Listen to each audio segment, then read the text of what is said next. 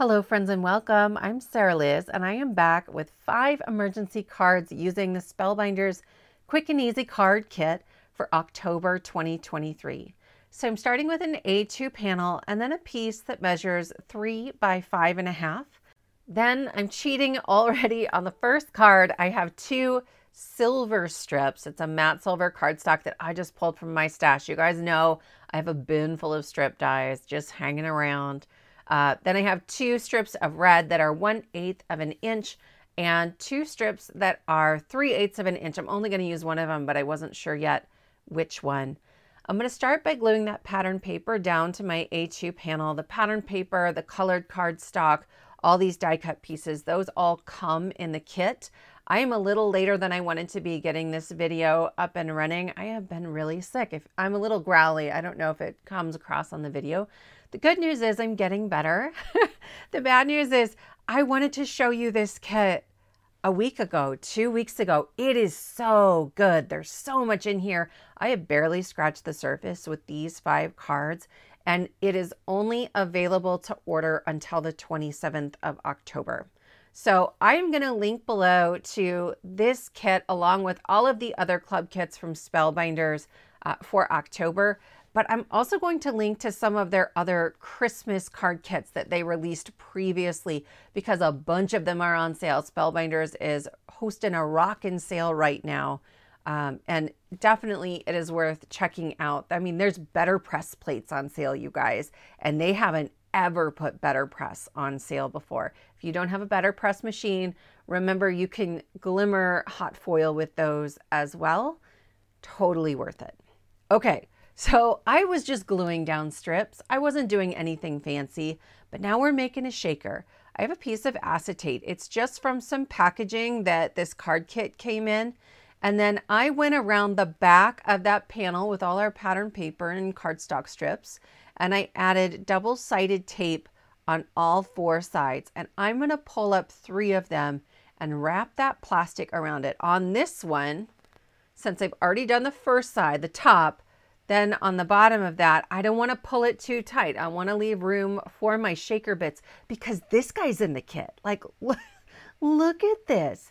There are so many pieces in here and it's darling. There's little candy canes and some shimmery sequins, some clay pieces. I put a ton in my little tray and I was like, you aren't going to use all of that, but I did. And I'm really happy about it. Once it's all in there, I'm going to kind of shimmy it to try to get it to flatten out a little bit before I go folding this last one shut. And again, I'm trying to be careful not to pull too tight. And then I just clip the corners because there's this little overlap of that acetate and I don't like that. I went and added score tape again on those 4 sides so that when we add it to our card base, the pieces that have acetate on them are still going to lay flat against my card base. But I will also go over everything with some wet glue so I have a little bit of wiggle room. And then I'm going to try my hardest to get that on there straight. You guys, I just have been not quite myself. And so I feel like in this video, I am struggling with things that normally are not that challenging for me. So hopefully I'm showing you some tips and tricks along the way of if something simple is suddenly hard, like how do you go about working around that? I'm also going to use emergency sentiments for all but one of the cards. This one, I am using the More Holiday Sentiments. This one came out on October 15th. I will link to that video below. This is a free printable for my subscribers, and it comes with circle sentiments and strip sentiments. So I am just trimming out a bunch of those strip sentiments. There's tick marks on either side to help you cut them out straight.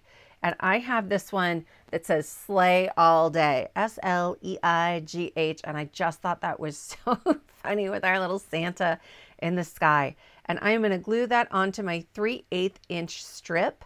And I'm going to leave a border on 3 sides. And then I'll trim off the 4th side until it matches. And it's pretty easy.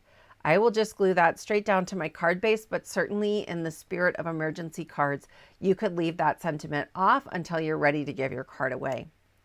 For our second card, I have my card base, and then this piece is 3.5 by 5.5. I have 2 pink strips that are 1/4 inch by 5.5 inches, and then another 3/8 inch strip that I will use for a sentiment. I am bringing in a die here. This is the Fluted Classics Circle, and I am using the middle pieces from that. This is hands down one of my most used dies ever. And it is so, so good and on sale right now. So maybe check it out. They left it out of the warehouse sale and I was like, oh, no, but it's on sale today. If you don't have the Fluted Classic circles, you could just use regular dies. The smaller one is about 2 3/4 of an inch and the larger one is about 3.5 inches. So I have just glued my pattern paper right down the middle of my card base, and then I will put my pink cardstock strips on either side. I just find that this is a way to conserve the solid colored cardstock in the kit by using strips instead of putting an entire matting layer behind that pattern paper. And it's not a big difference. I don't know that anyone would notice. So I have glued my smaller circle inside of the larger one. But to step this up a little bit, I am spraying it with some Shimmer Spritz. And then I just used my heat tool to dry it because I'm impatient, but you certainly could skip that step. I'm adding some 1mm foam tape all over the back, and then I'll add a little bit of wet glue. Again, I was struggling with some things, and so that wet glue just gives me a little bit of wiggle time before that foam tape grabs on. Then I'm bringing in a double dose of figgy pudding. I've never eaten figgy pudding. Have you? I don't know. I'm not entirely sure what it is. Maybe like fruitcake? I can tell you, I find it hilarious. And I made an entire set of sentiments for figgy pudding and penguin puns. I will link to that video and the download below as well. But I am trimming out one that says getting figgy with it because that is my favorite one. I originally put this entire printable together for that sentiment because there is a Dancin figgy pudding die set from Spellbinders, and like the little legs swing back and forth, and I just had to. So I wanted to get some more use out of it. I'm bringing it in here. I am using my tweezers and my grid mat to get that straight because what I edited out was that I put it down and I was like, I don't even know if that is straight. So I pulled it back up. Tweezers really helping me out. That finishes up card number 2. For card number 3, I have a piece that is 3 3/4 by 5.5 inches, 2 1/4 inch by 5.5 inch strips, and a 3/8 inch strip as well. There are a whole bunch of ornaments in this set, and so I really wanted to show them off here. I started by trying to put my pattern paper down in the middle of the card, and I couldn't do it. Like I just kept pulling it up. So I was like, well, start at the fold, right? The fold is the part of the card you can't trim off. So I put my little strip of pink cardstock right up against that fold and then butted up my pattern paper against that, and it was much, much easier for me. I'll put another strip down at the bottom, and then I'm just going to start arranging my die cuts. I'm having a hard time like remembering where I had things on cards. It's been a week of this, you guys. Every video you see from me this week, my voice is a little growly, and I am misplacing things. It's like a little Easter egg hunt. See if you can spot. But I have decided to just, for now, use my sticky, clear, see-through mat to help me make sure I get things placed where I want them. Normally, these are pieces that I would just pick up one at a time and add some glue and put them back down. But I was struggling with it. I was really, really struggling. So I pulled out a bunch of those sentiments that I trimmed out earlier, and I was just kind of checking to see like which sentiments did I like for the theme of the card, but also how long were they and how well would they fit. This one says, I believe in your magic too. I love Christmas. I love sort of the magic of it, but I also think there are people in my life that are a special kind of magic. And so to me, this is a card you send to someone who just does things I feel like I can't do, right? Like life is too crazy and too hectic for me to manage that. And so this, I have a couple of people in mind for this sentiment, and I've been putting it on all kinds of cards lately. I'm going to use some of that same 1mm thin foam tape on the back of this just to give it a little bit of dimension. And then again, I cheated and I brought in just a little bit of my matte silver cardstock for a second mat. That's a 1/2 inch mat behind there. But that will finish up this card, and it's really simple, but I love it a lot. For this next card, I have my card base and an A2 piece of pink cardstock that's 4 1/4 by 5 1/2. And then this piece measures 4 by 5 1/4. So I'll end up with a mat on all 4 sides. And I'm just going to start by gluing those 2 pieces together. There are always a ton of die cut pieces that come in these kits. And I chose my very favorites for this card. I cannot get over it. I'm going to go ahead and add both of these pieces to my card base, lots of wet glue.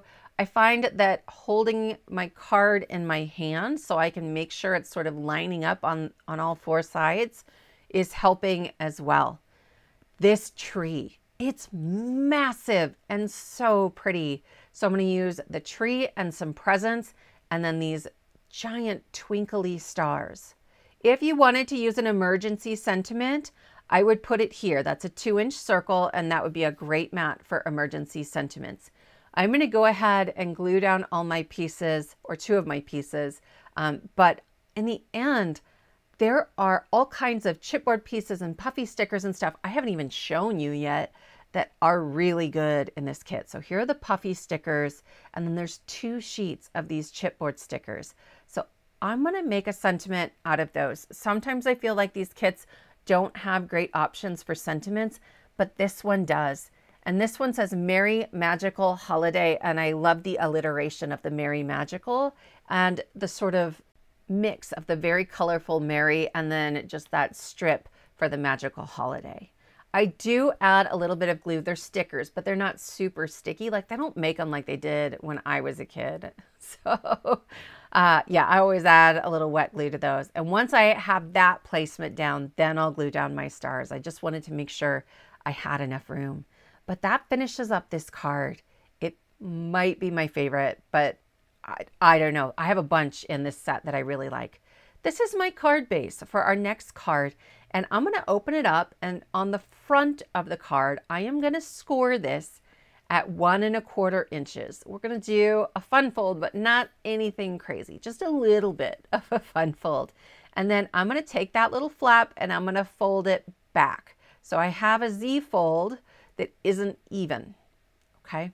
I have a red strip that is 1 1/4 inches by 5 1/2 inches, and it'll fit right on that little flap we made. And then a piece of pattern paper that is 3 inches by 5 1/2 inches, and that will tuck right underneath it on the other front of our card. I'm going to start by gluing down this red strip. And again, I'm going to pick this up and I'm just going to kind of hold it in my hands with the wet glue to make sure I get the sides of it lined up right. I was struggling to do it with it sitting flat on my tabletop. So that worked pretty well. And then here I'm going to add my pattern paper inside that flap. I've been using these little trays from scrapbook.com. Can I tell you, they are absolutely magical. I wish they were ever so slightly bigger. It's not big enough to hold an entire card base, but they've been great when I have a bunch of little pieces of die cuts, or here a bunch of little die cut individual pieces. I bought the 12-pack and I'm gonna order some more. I just need help with organizing while I'm making multiple cards in a video, and this has been a tremendous help. So I have like Santa's list that I just glued sort of hanging off that little red flap. And then here's my blue circle. I put that 1mm foam tape and I left a little strip without the foam tape. That's going to overlap the red flap because I want that to have a little lift. You can see I'm kind of pointing at it there. That red piece wants to pop up a little, and I like that about it. So then I'm going to go ahead and start gluing down my stars and all my other little bits and pieces on here. Again, this is a pretty simple card, but I just love it. I think it's a little bit different. I've not made a card with this kind of Z fold before. I put my tree on the inside and I was like, we need something on the left. So I went and grabbed some more of those present die cut pieces. You get 2 of each piece, which is wonderful. And I will glue that down inside my card as well. Then I'm going to grab one of my circle sentiments from the More Holiday Sentiments kit. And this one says, "'Tis the season to be jolly." I love the font on the jolly on this one. I have been super nerding out about fonts lately. If you have a favorite font, let me know, because I want to know about it and maybe put it on an emergency card. That finishes up our final card, and you can see the little lift on that red strip that we get. It's got a fun outside, a fun inside.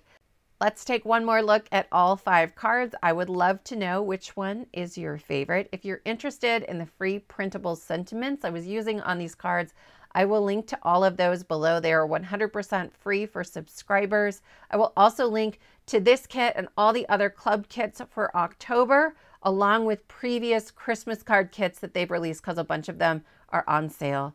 Thank you so much for spending your time with me, and I will see you next time.